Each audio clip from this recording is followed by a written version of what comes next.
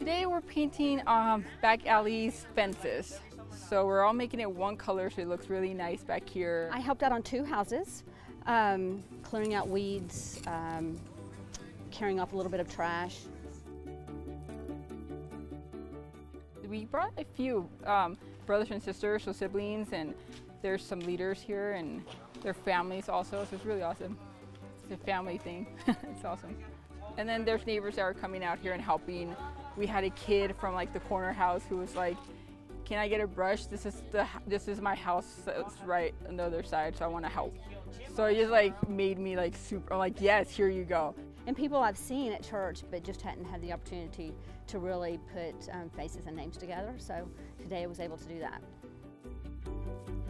I love using my gifts as an ability to serve.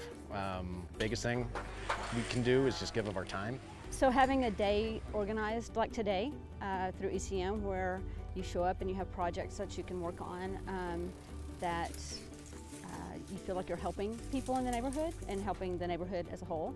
There's always somebody with a smile just ready to help you out. This is a great thing for the community. I mean, such nice people, and it's a blessing to have people that have good hearts.